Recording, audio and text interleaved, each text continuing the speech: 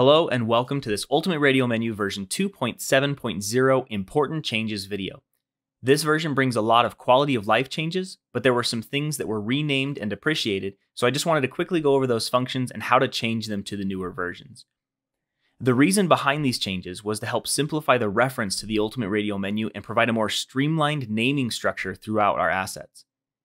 It's important to note that I just made these functions and callbacks obsolete, so they will give you warnings in the console about your code if you're using these obsolete functions, but they still do contain the functionality.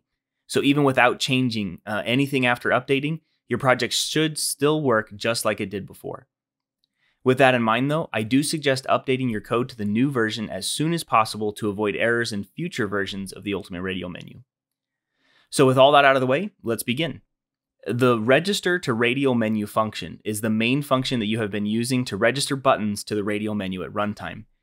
The new function is simply named register button. The enable radial menu function is now just enable, and the disable radial menu function is now just disable.